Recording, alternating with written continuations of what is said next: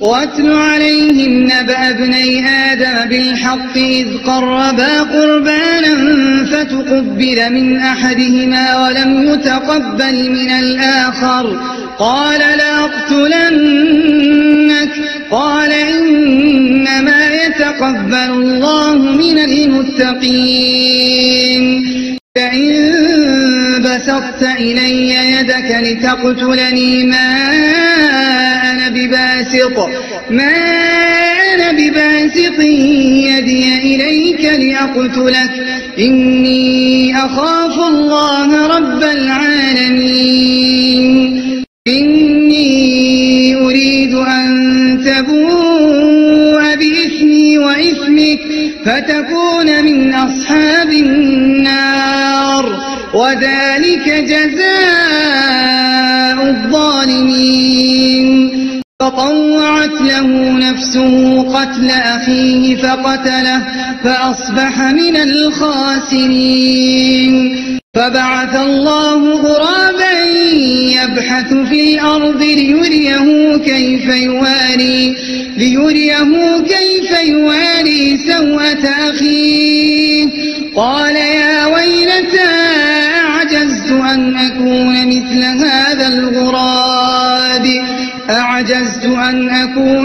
هذا الغراب فأواري سوءة أخي فأصبح من النادمين من أجل ذلك كتبنا على بني إسرائيل أنه من قتل نفسا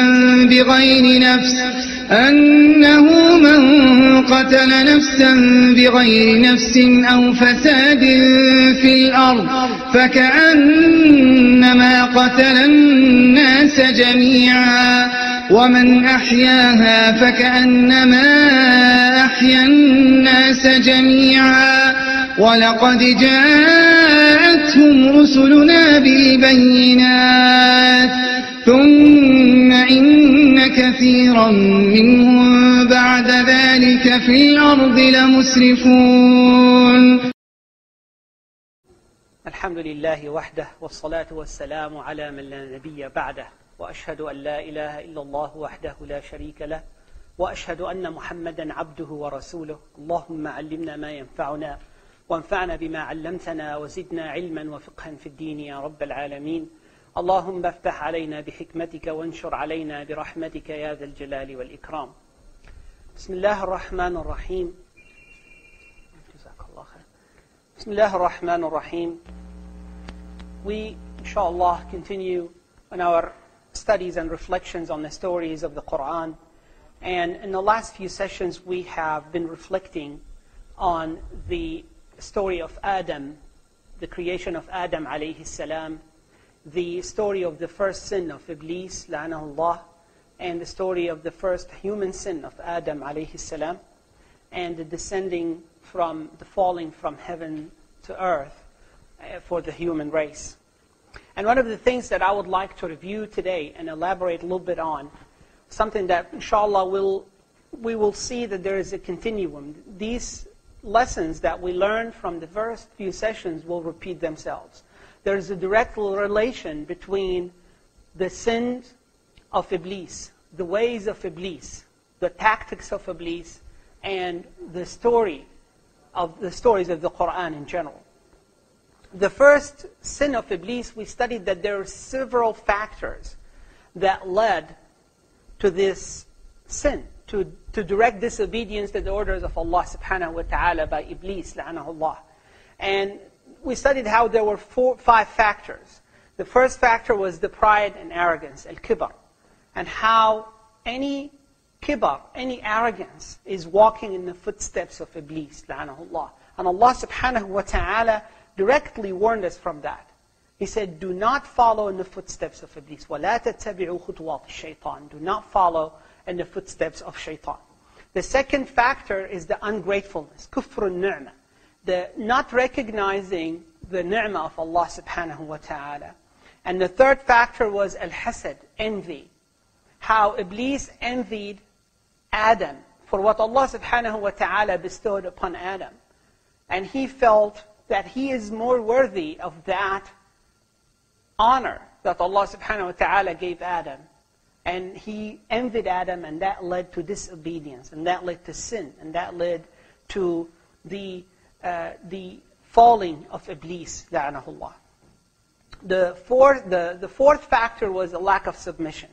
Direct defiance to Allah subhanahu wa ta'ala's orders.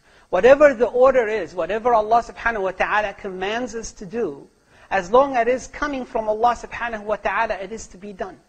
Whether it made sense to us or not, whether it is something that we like or not. And that is called submission. That is called taslim. And that is the essence of Islam. It's to follow the commands and obey Allah subhanahu wa ta'ala. And Iblis did not do that. And the fifth factor was the stubbornness. Being obstinate. Just Allah subhanahu wa ta'ala would ask Iblis and would direct Iblis back, and Iblis would stay insistent on his disobedience to Allah subhanahu wa ta'ala. We will see these themes repeating itself in almost every story that we will reflect upon. Because most those who follow in the footsteps of Iblis, they will fall into the disobedience of Allah subhanahu wa ta'ala. And also we studied some of the tactics of Iblis. Some of the things that shaitan uses to make us fall into sin. And one of it is the waswasa, the persistent whispering in the hearts and minds of believers. And then tazyin, the beautification, make things look better, make things look good.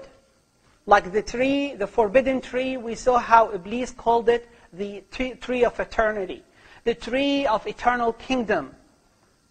And Iblis will do that because he said, while he's vowing and promising to mislead all humanity, he said, لَأُزَيِّنَنَّ لَهُمْ فِي الْأَرْضِ, I will beautify for them on earth. I will make things that are forbidden for them beautiful, look good, look desirable for them. And that is one of the most fierce weapons of Iblis, la'anahullah. And then to use the human greed, to use the human desires, to use things that are instinctively present into our creation, and use that to magnify it and use it to control human beings with. So the fear of death that human beings have, Iblis would use that, and the desire to live an eternal life. That's what he used to bring Adam and Hawa alayhim as-salam to obey him. And he said, if you eat from this tree, you shall never die. This is the tree of eternity. So using those human needs, the human desires, things that you want, Iblis would try to put that as a goal for you to drag you into the misguided path that he wants you to be on. وَالْعِيَاذُ بِاللَّهِ. And then using scare tactics. Using, like we said, our natural fear from poverty, natural fear from death. Iblis always would remind you that you should never spend your money in the way of Allah subhanahu wa ta'ala because you will be poor. And Allah subhanahu wa ta'ala said that in the Quran. ذَلِكُمُ الشَّيْطَانُ يُخَوِّفُ أَوْلِيَاءَهُ. That is the shaitan. He's putting fear in the hearts of those who follow them. Following shaitan lead to more fear and more adherence to what Iblis offers, and farther away from the path of Allah subhanahu wa ta'ala. And the last tactic that we used, that we learned, is the tactic of deception, of deceiving. And we will see those themes coming back and again in these stories. But it's important to understand this initial story, the initial story of Iblis, the initial story of Adam alayhi salam, because that is a very important story. And that is the initial story of the initial sin, the initial forgiveness, the initial repentance. All of that is really magnified and summarized in the story of Iblis and the story later on of Adam alayhi salam. And just few points before we start on today's reflection, inshallah, that when we studied when we reflected on the story of Adam alayhi salam, we need to understand there are some really important differences between Islamic beliefs, Islamic creed, and especially that of the people of the book, because they do have the similar stories in the scriptures that is in the hands of the Jews and Christians today, but there are really very important differences. And one of the important differences is Quran. Allah subhanahu wa ta'ala does not blame Hawa, does not blame the female for the sin that was committed. Allah subhanahu wa ta'ala said, فَأَزَلَّهُمَا الشَّيْطَانِ. The shaitan deceived them both. The shaitan made them both fall into that sin. And Allah subhanahu wa ta'ala said, وَعَصَى آدَمُ رَبَّهُ فَغَوَى. And Adam disobeyed his Lord. So it is not to blame the female for what Allah subhanahu wa ta'ala has ordained to mankind. It is both that they fell into the sin, and it is both that they repented to Allah subhanahu wa ta'ala. قَالَا رَبَّنَا إِنَّا ظَلَمْنَا أَنفُسَنَا فَاغْفِرْ لَنَا. When they repented, they said, "Oh Allah, we have transgressed against ourselves." And the speech figure in the Quran, it's clear that it's dual. We're both repenting to Allah subhanahu wa ta'ala. The other important difference is really the story of struggle, the story of what is life about. And many thinking of the people of the book, it is a struggle between God and evil, between good and evil, good being represented by God and evil being represented by Satan. And in Islamic beliefs, it's important to understand that that's not how Allah subhanahu wa ta'ala portrays this. Allah subhanahu wa ta'ala is above all of that. Iblis is a servant of Allah, whether he liked it or not, although he admits to it in the Quran without any problem. And inni akhafullah, on the tongue of Iblis in the Quran, said, I fear Allah. This is not about a fight between Allah subhanahu wa ta'ala and the devil. The fight is between a human being and the devil. Allah subhanahu wa ta'ala clearly says, اهبطا منها جميعا بعضكم لبعض عدو. Fall, both of you, down from it, from heaven. You are enemies to one another. So human beings and the devil, Iblis, and those who follow Iblis are enemies of us. And Allah subhanahu wa ta'ala said, إِنَّ الشَّيْطَانَ لَكُمْ عَدُوًا فَاتَّخِذُوهُ عَدُوًا. Shaitan is indeed your enemy, so make an enemy of him. So that is an important point. And Allah subhanahu wa ta'ala then said, there will be guidance that will come to you. And those who follow the guidance, then they shall not fear, and they will be following the right path. And those who reject the guidance that come from Allah subhanahu wa ta'ala, they are the dwellers, and the hellfire is their abode. وَالْعِيَاذُ بِاللَّهِ. The last and third important comment that I had for the last few sessions we had, is that first sin that a human being committed, the sin of Adam alayhi salam and Hawa alayhi salam, there is no sin that transferred to all of us. And the Christian believe that every human being is born with the sin of Adam. Every human being is born with the burden of that sin that Adam committed, and therefore there is a need for atonement. There is a need to relieve that sin, and that atonement was achieved by what they claim as the crucifixion of Isa alayhi salam. In Islam, it is clear that Allah subhanahu wa ta'ala does not put the burden of one sin on anyone else. لا تزر وازرة وزر أخرى. There is no sinner shall carry the burden of another sinner. And Allah subhanahu wa ta'ala yet clearly in the Quran said that He's already repentant on Adam alayhi salam. That sin was forgiven by Allah subhanahu wa ta'ala when Adam repented back to Allah subhanahu wa ta'ala. فَتَلَقَّى آدَمُ مِنْ رَبِّهِ كَلِمَاتٍ فَتَابَ عَلَيْهِ إِنَّهُ هُوَ التَّوَّابُ الرَّحِيمُ. And Adam received words from his Lord, and he repented back to his Lord, and Allah subhanahu wa ta'ala forgave him. Allah subhanahu wa ta'ala accepted the repentance of Adam and Hawa alayhim as-salam. So that takes us to the next story, the next reflection. And the next story that we inshallah will try to reflect on tonight is one of the most important stories in human history. It is a story where the prediction of the angels was achieved. The malaika, the angels, when Allah subhanahu wa ta'ala said, إِنِّي جَاعِلٌ فِي الْأَرْضِ خَلِيفَةً, I will put a vicegerent on earth. I will put a khalifa on the earth. What did they say? أَتَجْعَلُ فِيهَا مَنْ يُفْسِدُ فِيهَا وَيَسْفِكُ الدِّمَاء. Are you going to place there those who will corrupt on earth and shed the blood? And unfortunately, the story that we will reflect on is the story of the first bloodshed. The story of the first murder that happened on the face of the earth. And the first crime. And the first crime was about bloodshed. And according to most scholars, the first dead human being on the face of the earth was a murdered person. And the first mechanism of ending anyone's life was a murder.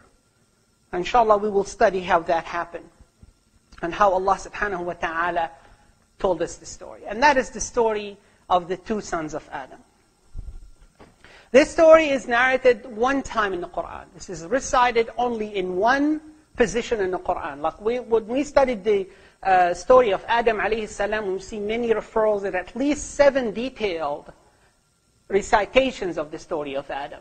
But this particular story, it is narrated only one position in the Quran, and that is in Surah Al-Ma'idah.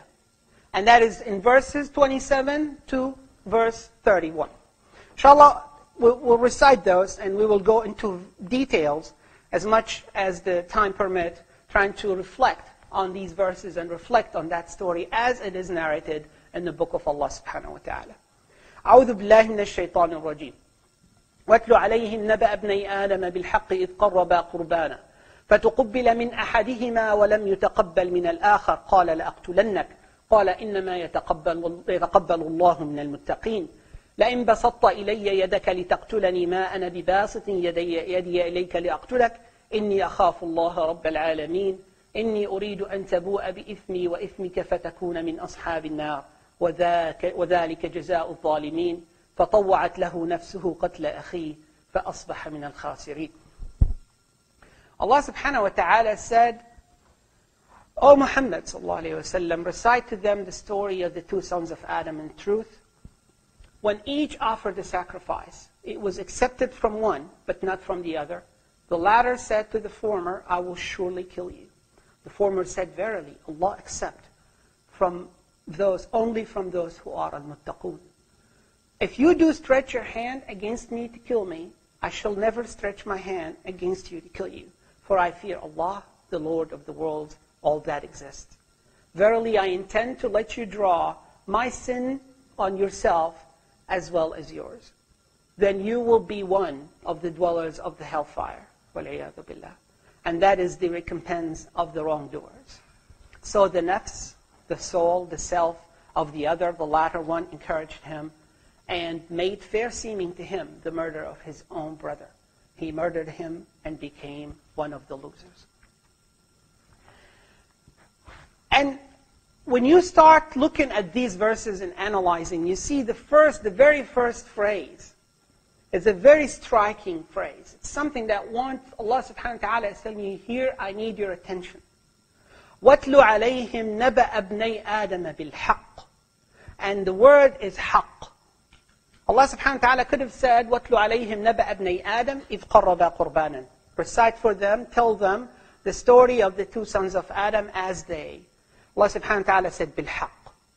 There is a matter of haqq, it's coming here. And al-haqq is one of the names of Allah subhanahu wa ta'ala.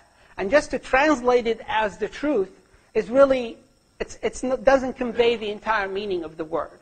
This is about really the ultimate truth. It's about justice. It's about something that Allah subhanahu wa ta'ala wants us to pay close attention to.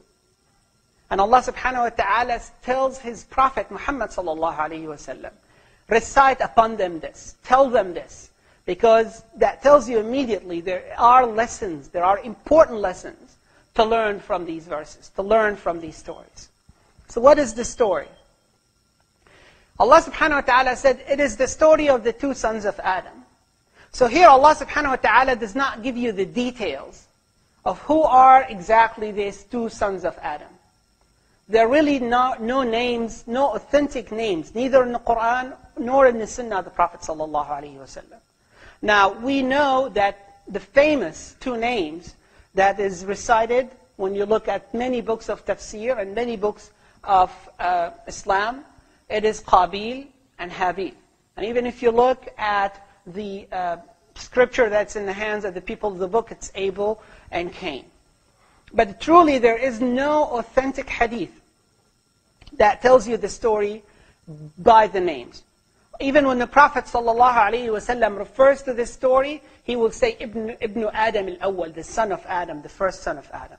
So the name in particular is not truly mentioned in any books of hadith or in any authentic hadith. And it is, and Allahu A'lam, could be Qabil and Habil, could be other things. But like we said, the book of Allah subhanahu wa ta'ala is not about recitation of facts.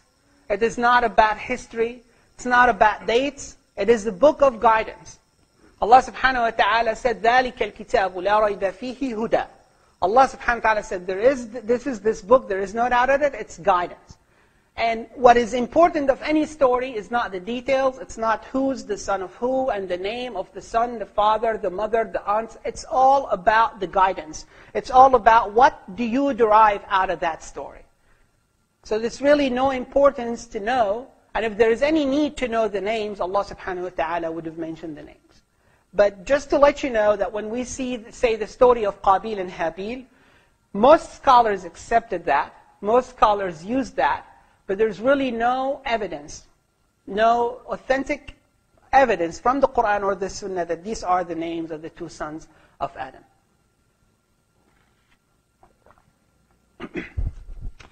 From the story, it is derived that they are from the very early generation. And most likely, according to that one hadith, when the Prophet ﷺ said, Al-Awwal, they are really the direct sons of Adam. We are all children of Adam, right? Every human being is a son or a daughter of Adam, alayhi salam. So when you say Ibn Adam, son of Adam, it could be anybody at any time. But this particular story, most scholars accept that these are from the first generation of human beings, the direct children of Adam and Hawa alayhim as-salam. But again, you will see in some tafasir, some will say they are later on from the people of Israel, from the children of Yaqub alayhi salam. And that is present in the books of tafsir. And there is nothing to contradict this too much. So it is not, again, it's really not that important. But most scholars accept that this is the first generation of human beings. The story goes as Allah subhanahu wa ta'ala narrates. Allah subhanahu wa ta'ala said, إِذْ قَرَّبَا قُرْبَانًا فَتُقُبِّلَ مِنْ أَحَدِهِمَا وَلَمْ يُتَقَبَّلْ مِنَ الْآخَرِ. Allah subhanahu wa ta'ala summarized the story. He said, when each offered a sacrifice, each one of these two children, each one of these two sons of Adam, they offered an offering. They offered the sacrifice to Allah subhanahu wa ta'ala. One offering was accepted and the other was not.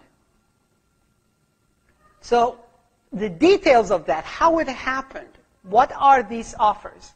A lot of that is, again, is not known with very authentic transmission.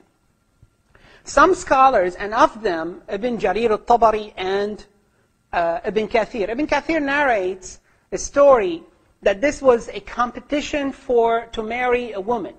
And the habits of the children of Adam alayhi salam, that Hawa would bear twins every time she gave birth. And it's always a male and a female, and it was ordained that that is the family, and each male cannot marry his twin sister, but they can marry a sister of another twin that was born on a different occasion, because all were children of Adam and Hawa, and if all these are brothers and they cannot marry each other, then no human beings would exist today. So they had a different criteria. And the story that Ibn Kathir narrates, that they compete for that one woman, and Habil, who is supposedly the younger son, and he is the one that ended up being murdered, was rightfully going for the daughter of Adam that is his halal, that is the way that he should be marrying, and Qabil, who's the other brother, was going for his own twin sister, which is not allowable for him.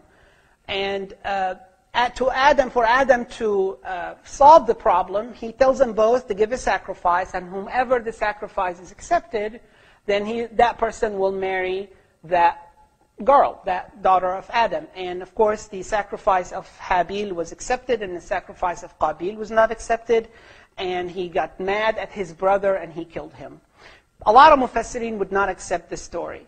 And they said there's really no authentic narration for this. And it transforms the whole idea. But for our own purposes, for reflection purposes, this story doesn't become as important, and you will see that. The other story that Ibn Jarir al-Tabari narrates, and he clearly quote, and this is a direct quotation from the book of Ibn Jarir al-Tabari. And by the way, this quotation is also present in Ibn Kathir, where both Ibn Jarir al-Tabari and Ibn Kathir, they both admit that they got the story from the people before us. So these stories did not come to us from Islamic sources. So again, that's why it's important to understand where these stories come from, and what to accept with that precaution that these great scholars of our ummah put in their tafsir and they put in their books. Ibn Jarir al-Tabari said, عن بعض أهل العلم بالكتاب الأول. I took this from the people of knowledge of the first book. So he doesn't reference this to Islamic sources. And the other story that Ibn Jarir narrates, that the murderer, whose name was reported as Qabil, Wallahu A'lam, was asked to give an offer, and Habil, who is the victim, was also asked to give an offer. And Habil brings, and who was a shepherd, he brings the best sheep he had in his flock. He brings the best he has to offer to Allah subhanahu wa ta'ala. And Qabil, who is the murderer of this story, he was a farmer. And he brings the things that he doesn't need, he doesn't want, that has no use for him, and that's what he offers to Allah subhanahu wa ta'ala. And Allah accepts the sacrifice of Habil and rejects the sacrifice of Qabil. And this particular meaning, the meaning of this particular version of the story is really, it has Islamic authenticity in it, meaning the concept that when you offer whatever charity, whatever you give to Allah subhanahu wa ta'ala, it has to be the best you have. It has to be something that you desire, your heart desires, and you give up for the sake of Allah subhanahu wa ta'ala. It's not something you want to get rid of, and you said, okay, well, here's my sacrifice to Allah subhanahu wa ta'ala. It is not something that you don't want, but say, I'll give that to charity. It's the coat that there is just no use for it anymore, and I just can't wear it anymore, and that's what I'm going to give in the way of Allah subhanahu wa ta'ala. You always give of the things you like, you love. You have to feel that you're sacrificing for this way of Allah subhanahu wa ta'ala. And Allah said, لَن تَنَالُوا الْبِرَّ حَتَّى تُنْفِقُوا مِمَّا تُحِبُّونَ وَمَا تُنْفِقُوا مِنْ شَيْءٍ فَإِنَّ اللَّهَ بِهِ عَلِيمٌ. By no means shall you attain righteousness unless you give freely of that which you love. And whatever you give of a truth, Allah knows it well. And let me just clarify that point a little bit. It doesn't mean that you cannot give things that you have no use of instead of throwing it away. If someone can use it, you should definitely give it to someone who can use it. And if a Muslim needs it, you should definitely make use of it for your brothers and sisters in Islam. But that should not be the only thing that you would give out. You have to give in charity, to give in the way of Allah subhanahu wa ta'ala, you have to give of the things that are dear to you. For example, money. Money is dear to people. Nobody can say, well, these $10 are useless, or you give that in the way of Allah subhanahu wa ta'ala. But yes, if you have something that you don't use anymore, and you just, instead of just throwing it away, of course you should make use of it. Islam doesn't like waste at all. Prophet ﷺ teaches not to waste anything. Not to waste water, not to waste energy. There is no waste in Islam. Everything, recycling is an Islamic concept. I'm not going to go into that too much. But Islam does not waste. Muslim is very nature friendly. Muslim is very society friendly. So just to clarify that point, when we spend in charity, when we intend to sacrifice for the way of Allah subhanahu wa ta'ala, we should spend things we like, things we love.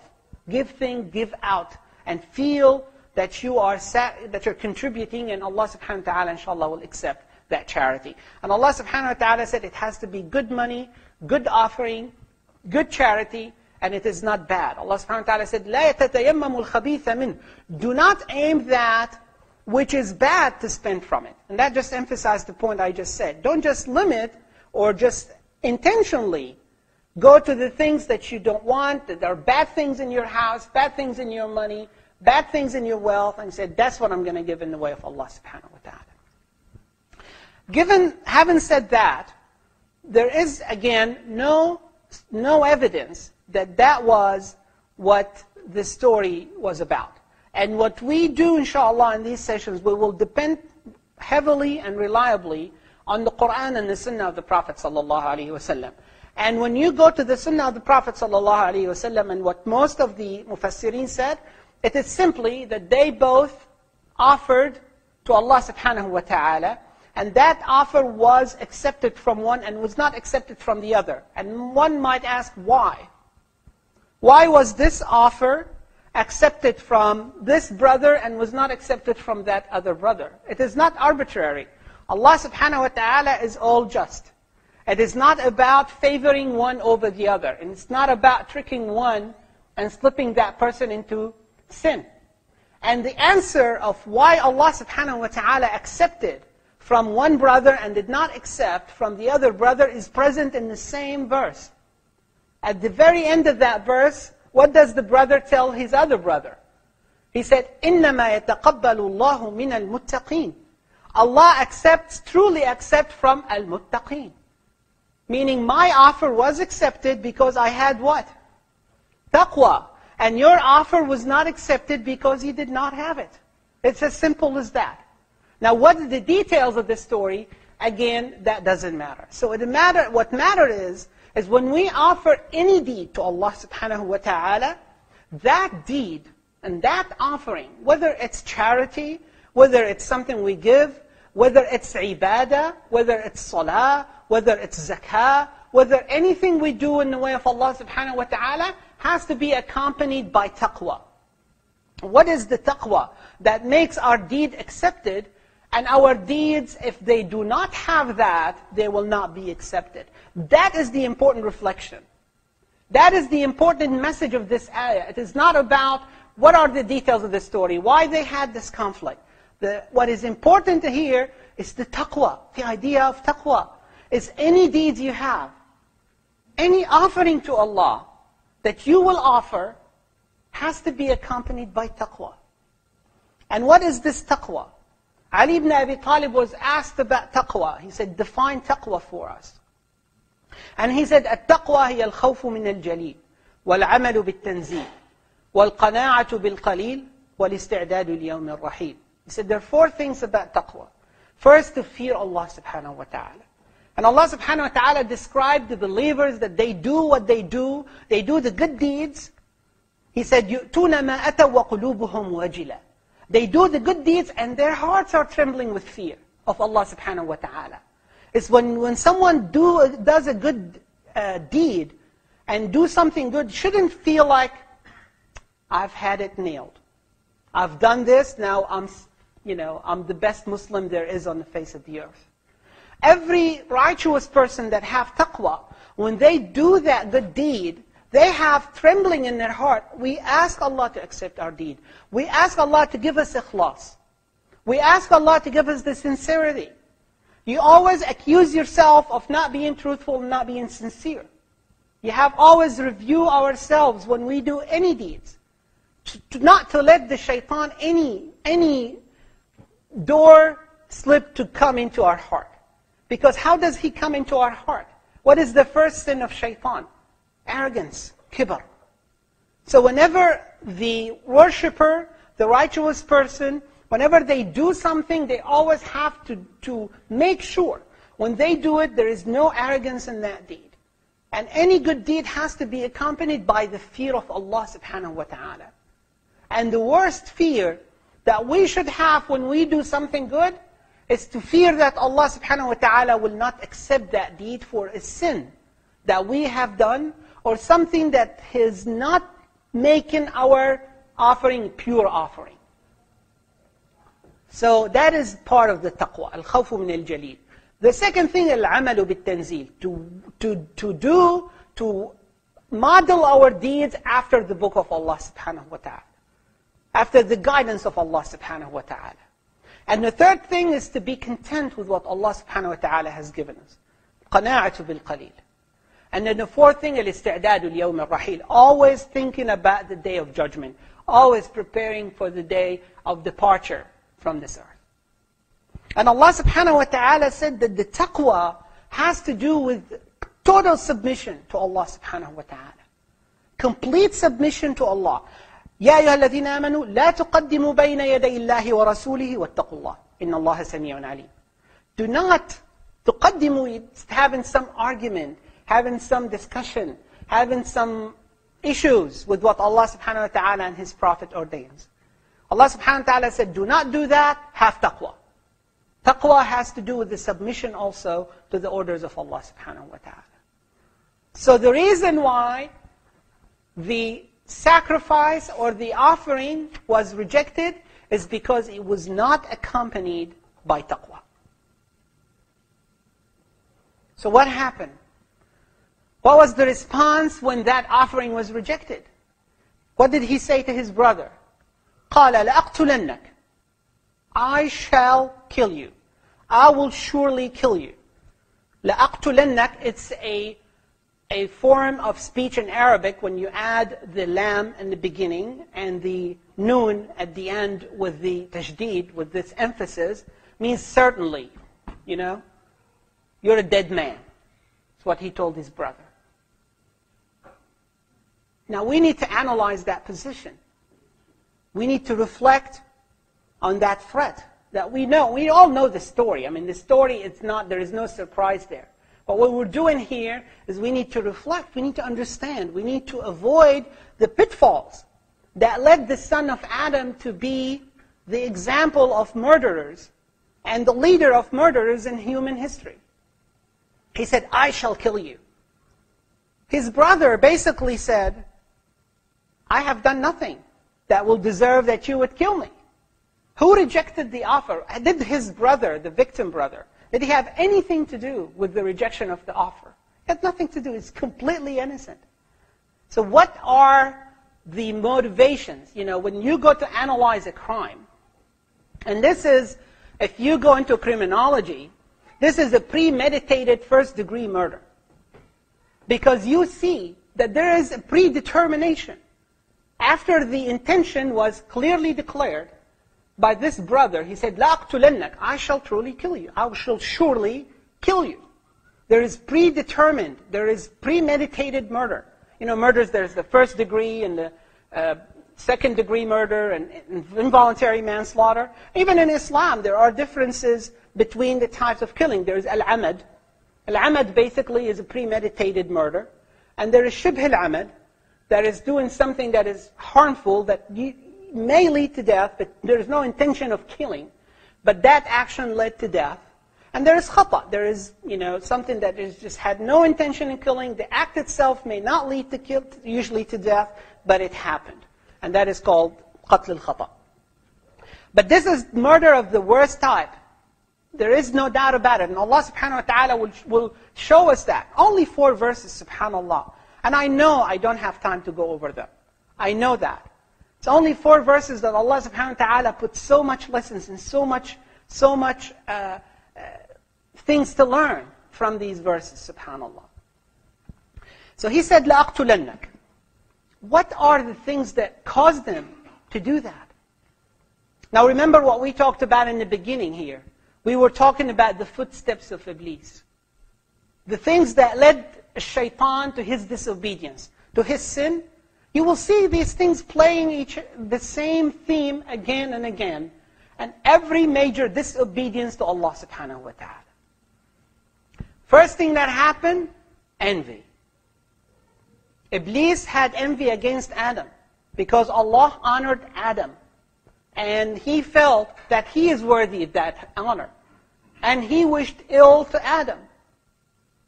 He said, أَنَا خَيْرٌ مِّنْ, I'm better than him. How come he is the one that the angels are prostrating and I should prostrate to him? So he had envy against Adam. And the same thing that the murderer in this story had envy against the victim. How would Allah accept your offering and not accept mine? So he was envious. What is envy? Envy is feeling hatred and bitterness towards another, and that other person has some bounty, some gift. And the hasid, the one that is doing that act of envy, the person that is envying, the envying person, wishes that that gift should be completely gone from that person. So, just an example, if someone envies another, inshallah there will be no envy among Muslims. We inshallah always have to recite those verses that turn away envy in our hearts towards others and from others towards us. So when we go into something that our wealth, something that is a bounty that Allah subhanahu wa ta'ala has given us with our children, people, health, whatever it is, we say, Ma sha'Allah, la quwwata illa billah. Ma sha'Allah, la quwwata illa billah. That is taught in Surah Al-Kahf.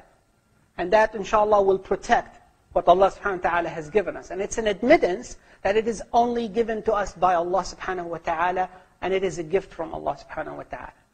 And to repel hasad, قُلْ أَعُوذُ بِرَبِّ الْفَلَقِ مِنْ شَرِّ مَا خَلَقَ وَمِنْ شَرِّ غَاسِقٍ إِذَا وَقَبَ وَمِنْ شَرِّ النَّفَّاثَاتِ فِي الْعُقَدِ وَمِنْ شَرِّ حَاسِدٍ إِذَا حَسَدَ. Mu'awwadhat, to recite the mu'awwadhat, protect, inshallah, against hasad. But that is hasad, and that is a very serious disease. That is an extremely serious disease. Don't take that as the evil eye, it's a myth, you put this. It is very serious illness that afflicts the heart. And it turns the heart into an evil heart. وَالْعِيَاذُ بِاللَّهِ. And we always have to be watchful. And I'm not saying watchful of others against us. We have to always, the Muslim always accuses himself or herself first. We have to watch our heart not to be afflicted by that illness. The illness of al-hasad is a very serious one, and many books have been written about hasad. And Allah subhanahu wa ta'ala said, وَلَا تَتَمَنَّوْا مَا فَضَّلَ اللَّهُ بِهِ بَعْضَكُمْ عَلَى بَعْضٍ لِلرِّجَالِ نَصِيبٌ مِّمَّا اكْتَسَبُوا وَلِلنِّسَاءِ نَصِيبٌ مِّمَّا اكْتَسَبْنَ وَاسْأَلُوا اللَّهَ مِنْ فَضْلِهِ إِنَّ اللَّهَ كَانَ بِكُلِّ شَيْءٍ عَلِيمًا. In Surah An-Nisa, verse 32, Allah subhanahu wa ta'ala says, do not desire what Allah subhanahu wa ta'ala has favored some of you over others. Allah subhanahu wa ta'ala knows that desire in people's heart. But Allah said, Allah has given each and every one of us different gifts, different things. And Allah subhanahu wa ta'ala takes us into accountability according to what He has given us. So Allah subhanahu wa ta'ala said, do not have these desires in your heart for what I have favored some of you over others. لِلرِّجَالِ نَصِيبٌ مِّمَّا اكْتَسَبُوا وَلِلنِّسَاءِ نَصِيبٌ مِّمَّا اكْتَسَبْنَ. Men has a share of what they have been given and what they have acquired, and women have their certain already predetermined by Allah subhanahu wa ta'ala share for what Allah subhanahu wa ta'ala has given them. So men should not envy women, women should not envy men should not envy each other, and women should not be envious of each other. And Allah subhanahu wa ta'ala said, if you want if you desire something, وَاسْأَلُوا اللَّهَ مِنْ فَضْلِهِ. Don't envy the other person, don't look at what the other person has. Just ask Allah subhanahu wa ta'ala, min fadlih. Ask Allah from His bounty, from His gift, and Allah shall bestow bounties upon you. إِنَّ اللَّهَ كَانَ بِكُلِّ شَيْءٍ عَلِيمًا. And here it's very beautiful ending of this verse. And I'm digressing a little bit. But really hasad is a very important thing that we should have to think about a lot.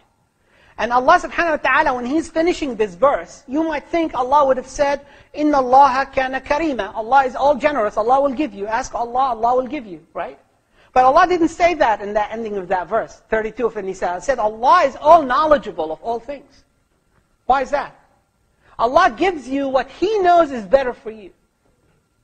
Allah knows better than you do what is better for you. And leave it to the wisdom of Allah subhanahu wa ta'ala to give you what He thinks is the best for you in this dunya, in this temporary world that He planted you in for a test. Because Rasulullah sallallahu alayhi wa sallam said, Allah makes some people wealthy, but if they had been poor, it would have been bad for them. They would have gone to ways of haram. So Allah, for that, He would give them wealth. And that would be better for them. And Allah would make people poor, and that would be better for them. How come? Well, some wealthy people, they go and spend their wealth in haram things, and they transgress upon others, and they have pride, and they have arrogance, and they do things that are not allowable. So if Allah subhanahu wa ta'ala wants good for them, He deprives them from that wealth. So إِنَّ اللَّهَ كَانَ بِكُلِّ شَيْءٍ عَلِيمًا. Allah gives each and every one according to His wisdom and to His knowledge. Yes, ask Allah, but always thank Allah for what He has given you. And in Sahih Muslim, in the Sahih of Muslim, the Prophet ﷺ said in this beautiful hadith, narrated on the authority of Abu Hurairah. He said, the Prophet ﷺ, and I wish, wallahi, I wish my heart can always apply that. And I wish that for all my brothers and sisters. Prophet ﷺ said, انظروا إلى من أسفل منكم ولا تنظروا إلى من هو فوقكم فهو أجدر أن لا تزدروا نعمة الله عليكم. The Prophet said, always look to the people that they are a little bit lower than you in status. Whether it's wealth, whether it's health, and any bounty. Allah subhanahu wa ta'ala gives us different bounties of different things. Sometimes if you just look at the people that have been deprived from this. I mean, you have 2 legs to walk on, right? And how many of us have always get up in the morning and say, Alhamdulillah, I just cannot thank Allah enough for these 2 legs. When do you always see that? It's if you see some double amputee. That's when you really think about that bounty that Allah subhanahu wa ta'ala has given us. Allah gave us hearing, Allah gave us sight, Allah gave us health. And even the wealth, and some people may get a little bit tired, said, I just can't buy this new car, and I'm just not doing too well. But just think about the billions of people that don't have anything to, but their feet. And some people, they don't even have that, which we just mentioned. So the Prophet said, always look at those who are a little bit less, they're more deprived than you in any certain wealth. So you can appreciate the ni'mah. So you can appreciate what Allah subhanahu wa ta'ala has given you. And the examples are really limitless. But we always have to appreciate every time you feel like things are a little tight. You're either a little more sick, there is some affliction, there is some problems. Always think about who doesn't have the things that you have. And that really just makes all of us appreciate the bounty of Allah subhanahu wa ta'ala. I mean, the water. We live in a country, alhamdulillah, you just open a tap and a pure, clear water comes out. And you turn the tap, one thing it's cold and the other it's warm. You have soap, you have water, you take showers. I mean, do you know what is the percentage of people on the face of the earth below poverty level? The majority of people that live on the face of the earth are below poverty. The majority of human beings do not have sources for clean water. And we should appreciate the bounty of Allah subhanahu wa ta'ala. So the Prophet ﷺ said, always think of those who are lower than you. Don't look up, don't look at the yachts and the palaces and say, I'm just not doing well at all. The Prophet teaches us a different way. He said, don't do that. Appreciate. Allah subhanahu wa ta'ala loves the shakur. Allah loves those who have gratitude towards Him. And they appreciate the ni'mah. And that's what preserves the ni'mah, the gift of Allah subhanahu wa ta'ala. And Allah said, only few of my servants do that. وَقَلِيلٌ مِّنْ عِبَادِيَ الشَّكُورِ. Very few of my servants that actually do that and appreciate that ni'mah. And the Prophet ﷺ warned against hasad. He said in the famous hadith in Al-Bukhari, and that hadith takes multiple sessions to just go through, but the Prophet ﷺ is teaching the Muslims manners. And this beautiful hadith, إِيَّاكُمْ وَالظَّنِّ فَإِنَّ الظَّنَّ أَكْذَبَ الْحَدِيث لَا تَحَسَّسُوا وَلَا تَجَسَّسُوا وَلَا تَنَاجَشُوا وَلَا تَحَاسَدُوا وَلَا تَضَاغَضُوا وَلَا تَدَابَرُوا وَكُونُوا عِبَادُ اللَّهِ إِخْوَانًا. This hadith just summarizes how to have relationship between Muslim brothers. And inshallah, the chance may come and we will go over that. But part of that hadith, the Prophet ﷺ, do not be envious of one another. Don't look at what the other person has. Don't look at what your brother has, what your sister had. Just look what Allah subhanahu wa ta'ala has given you. And if you want more, ask Allah from His bounty. But don't be envious of one another. And that's just one of the things that led Iblis to his disobedience, and led the son of Adam to his sin, to the capital sin that he committed against his own brother, when he envied his own brother. Envy brings hatred in the heart towards the person that is being envied. And the murder became easy, like we saw. It was easy for him later on to kill his own brother because of envy. So beware of envy. The other problem, and again following right into the footsteps of Iblis, is the lack of submission to Allah subhanahu wa ta'ala. What would have been more proper for him to do or to say? It is Allah that rejected his offering, right? What would have been more proper? It's to review himself, to say, why was my offer rejected? Why was my offer rejected?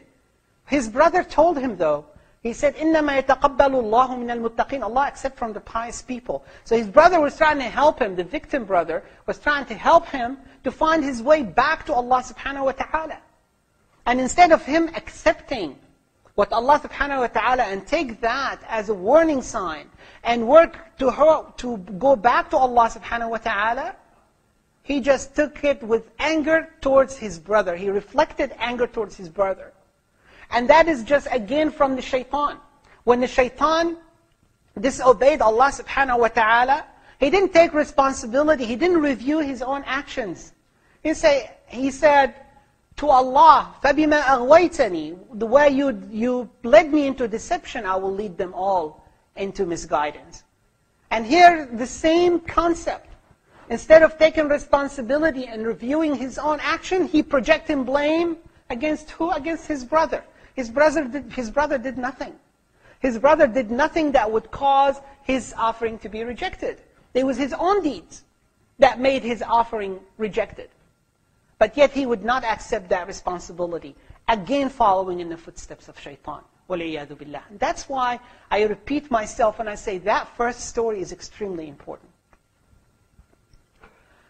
The third thing is pride, arrogance. Again, the footsteps of shaitan.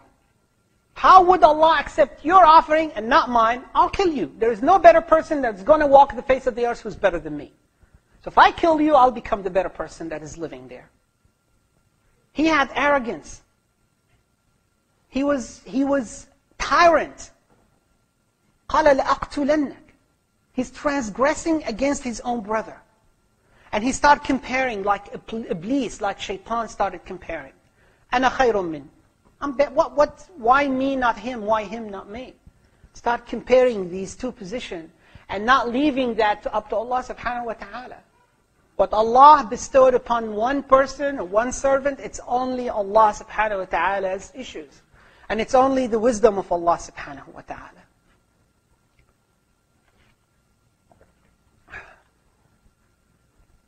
So what was the response of the victim? And we will see the response of this pious brother. The first thing he did is he told his brother the way back. He's telling his brother, you want your offering to be accepted? اتق الله. Have taqwa. إنما يتقبل الله من المتقين. So, because when we go through these responses of the brother, the victim brother, you can't start from the end, because it went through stages. This was a premeditated murder that took a lot of back and forth discussion, and this position taken by both brothers. So you have to take it with strides, one at a time. The first response of the victim brother, victimized poor brother, he told his brother, you know what? Ittaqillah. He gave him advice. And the Prophet ﷺ in hadith that we will inshallah say a little bit more later, he recommends for people to be like the victim. He said, be like this person. If you have to choose which role you're going to play in life, take this role. Although he was a victim, the Prophet ﷺ said, do what he did.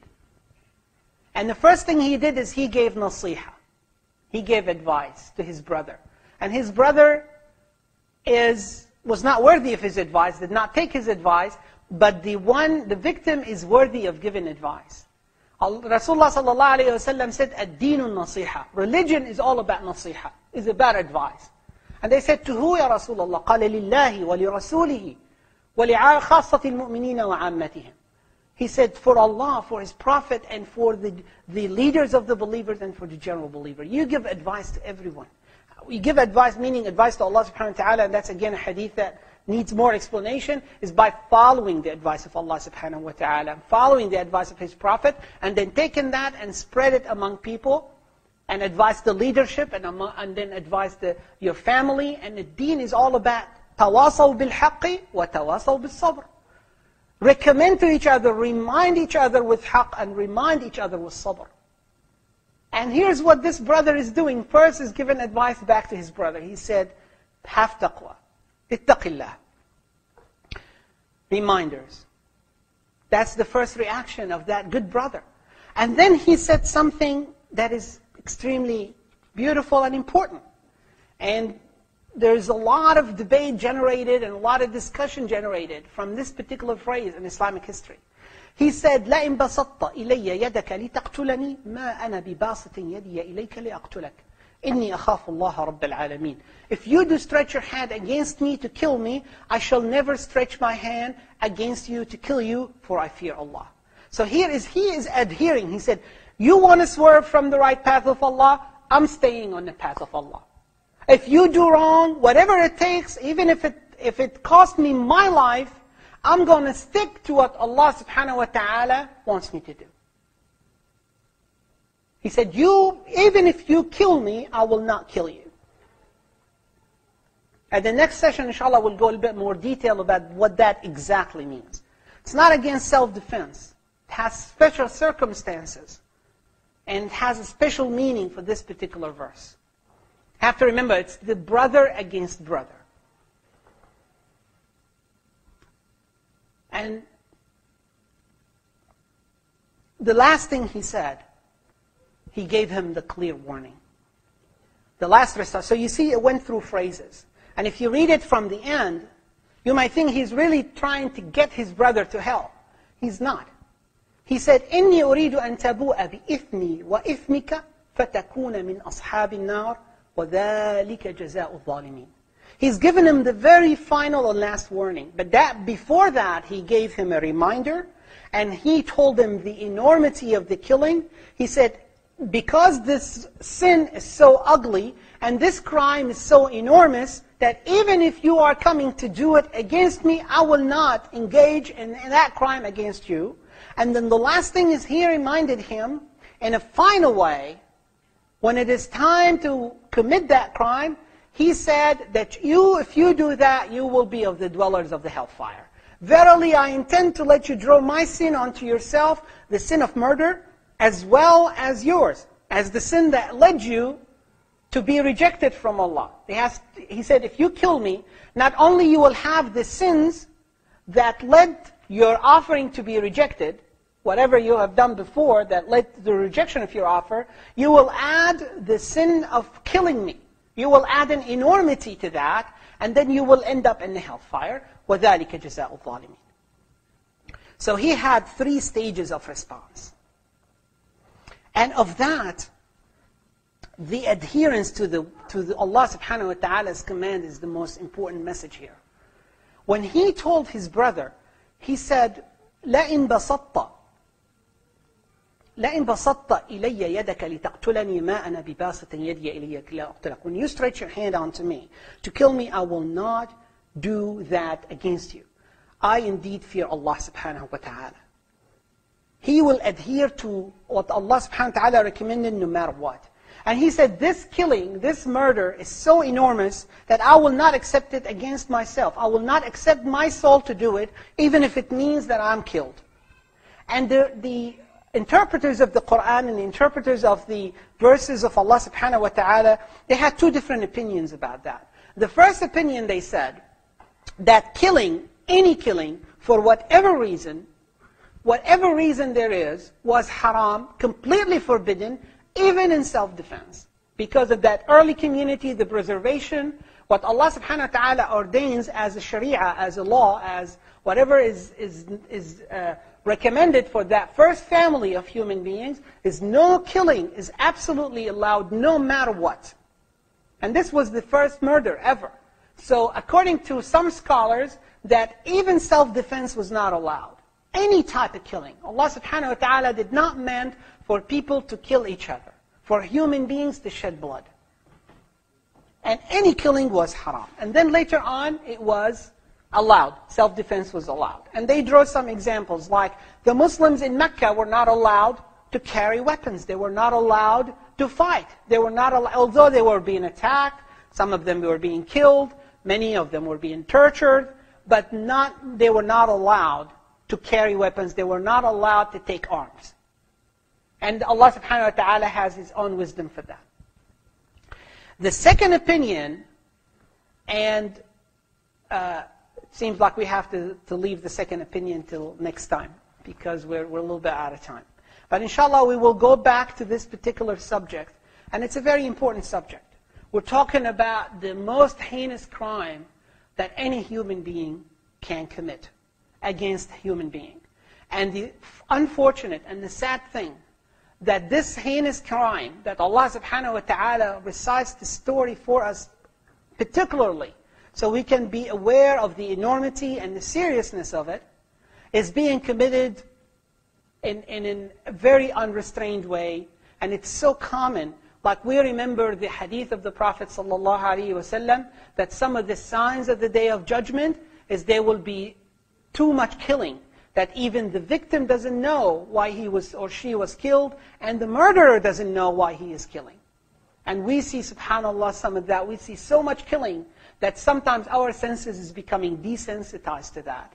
And inshallah, we will stop here, and in the next session we will restart again with the meaning of murder and the enormity of this capital sin that Allah subhanahu wa ta'ala warned human being against.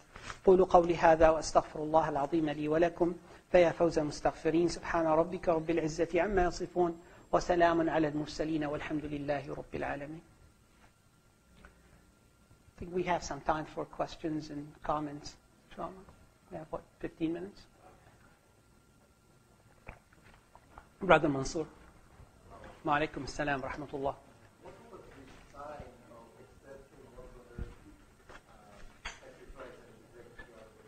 Right.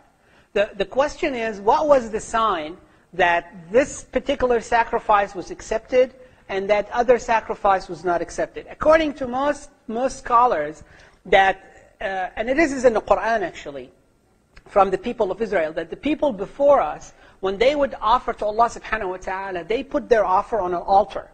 And a fire would come and eat the offering that is accepted by Allah subhanahu wa ta'ala. And the things that are not accepted by Allah subhanahu wa ta'ala will not be consumed by that fire. And what happened is fire consumed the sacrifice of the victim brother and did not consume the sacrifice of the murderer brother. So according to most scholars, that's what happened. It was a clear sign that this is accepted and that's not accepted. And one of the things that the people of the book challenged the Prophet ﷺ, they said, if you're truly a prophet, bring a sacrifice that would be eaten and consumed by fire. And it's in the Quran. He said, قُرْبَانًا تَأْكُلُهُ النِّيرَانِ, show us something that the fire will consume. And the Prophet ﷺ, Allah subhanahu wa ta'ala responded to them, that's over. It's a different time. Yes, and then Jala.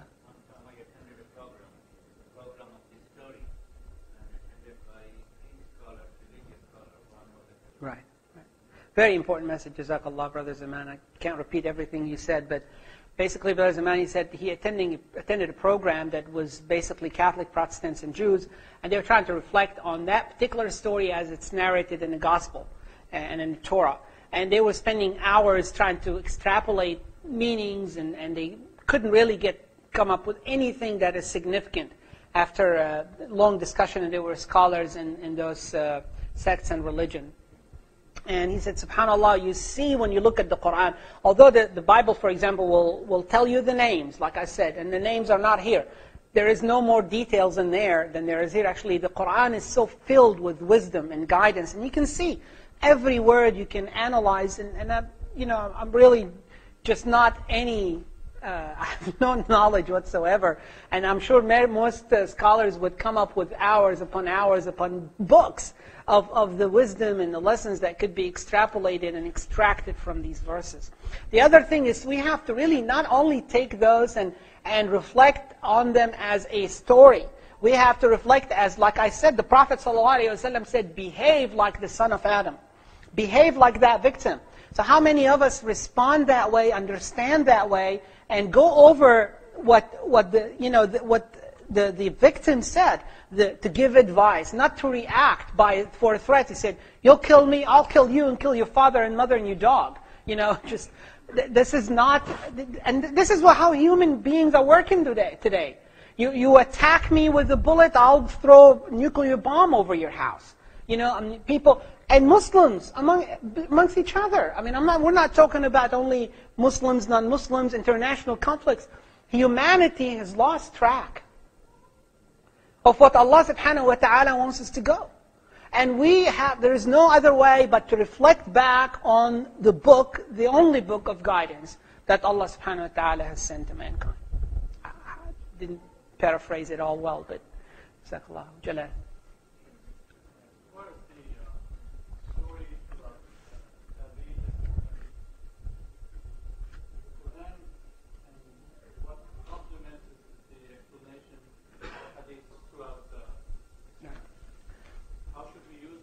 Right. Well, it depends on what the question. Let me repeat the question. This will come again and again in many of these stories, because there will be some details that are not in the Quran. But some people will say, no, but I know this is what happened to the woman of Lut. She turned into, for example, a salt column, whatever. But and the name of these people are very well known. It's Qabil and Habil. So Brother Jalal is saying, usually the things that are not in the Quran, that are not in the Sunnah, they're really not necessary. They're not necessary for the understanding of the story. They're not necessary to take the lessons and the ibrah from these stories. So what is the opinion of the scholars about complementing these stories, adding the names and adding some events that were not narrated in the Quran from the Israeliyat, from the books and the Gospels and the people before us? And there is, again, difference of opinion on that. Ibn Kathir, yes, Hani, you want to say something?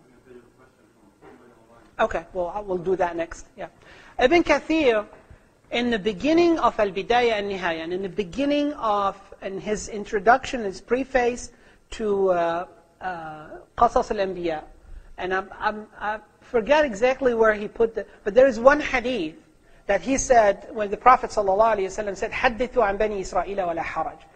Bring on the stories of the people of Israel, وَلَا حَرَجٍ. There is no problem with that. And he said, then you have to go into the authenticity of these stories from the Ahbar, and Ibn Abbas used them, and many of the Sahaba learned those from their contact with the people of Israel in Medina, and some of the Jews that became Muslims, like Ka'b al-Ahbar and other, and they were just scholarly Jewish rabbis that turned into Islam. They brought some of the details into the Muslim tradition. And that's how it finds its way to Ibn Jarir and Ibn Kathir. This is the source of these things.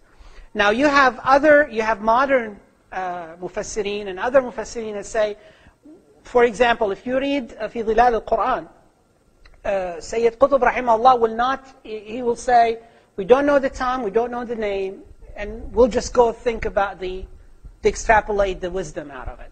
And there is no need to use any of that. So there is conflict. And the only reason I mentioned the stories is because it is narrated by big scholars in our tradition, like Ibn Jarir al-Tabari and Ibn Kathir al-Dimashqi. And you cannot ignore that. But you have, like they did, to tell the source. And like they did, and I took liberty to say that that particular story is not going to add to what I'm going to reflect upon. My reflections, what Allah subhanahu wa ta'ala opened for me, has nothing to do with those stories. Whether the conflict was over a woman or over a sheep or over a field, doesn't matter. It has to do clearly, like Allah said, with taqwa. You didn't have taqwa, Allah did not accept from you. Whatever it is. Whether it's defying the tradition that Allah subhanahu wa ta'ala gave to the children of Adam, to the first generation, or it is offering things that are not befitting to be offered to Allah subhanahu wa ta'ala. It's lack of taqwa. Whatever it is, it's lack of taqwa. So in my opinion, it's better to speak about that. But Allahu a'lam. Does that answer? Yes, Sheikh Masoud, comment.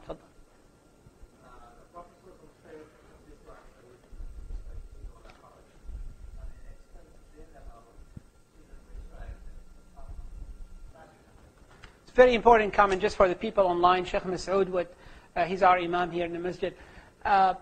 He said that the taking from the people of Israel was not without any guidelines. These great scholars, like when we say Ibn Abbas and others, when they took from the people of Israel, there were certain conditions. One of it was, most important one, there is no contradiction with the hadith, the sunnah, or any contradiction with the Quran, the book of Allah subhanahu wa ta'ala. So when you hear there is a conflict between the story that is written in the Bible or in the Torah and what is recited in the Quran, there is no doubt we cannot take from that. We cannot take from the people of Israel. The other thing, there is certain information that does not contradict, and we will not reject it, nor we would take it as part of our Islamic tradition. We would just stay silent. And he said part of that, just like the names of Qabil and Habil, that came to us from the people of the book, Abel and Cain. We don't reject that. We don't know if it's wrong. We don't know if it's true. We just take it as it is. Wallahu a'lam. Just a summary of what he said. What was the question online? The question from Sister Shahada. No. It says that the majority of the scholars say that self-defense is okay. Killing and self-defense. Right. The question is about self-defense, and whether a majority of the scholars say self-defense is okay. Self-defense, to protect your life, to protect your wealth, to protect your honor, is by not the majority of the scholar, unanimously, by all the scholar, is allowable in Islam to protect, the protection of your family, the protection of your wealth, and the protection of your life. But we will talk about that a little bit in more detail next session. When the Prophet ﷺ recommends in certain situation to not even take up arms, even if a war is going around you, and you feel like if you take up arms you might be protecting your family, it's specific in the types of fitna. When there is a fitna among Muslims, when there is a Muslim killing another Muslim, to really not to reincinerate, not to add to this fitna, then the Prophet ﷺ in one hadith to Sa'd ibn Abi Waqqas, he said, just lock your house and stay in there. He said, what if they come to me and they get into my house to kill me? He said, be like the son of Adam, the victim. So the Prophet ﷺ said, in certain situation, when it becomes Muslims are slaughtering other Muslims, it's just better not to do anything. Although most scholars, would say self-defense in some of these situations as well is allowable, but not to fight is better. But to fight, to protect your house, to protect your family, to protect your honor, to protect your life, there is no doubt that that is allowable. Wallahu a'lam. Yeah.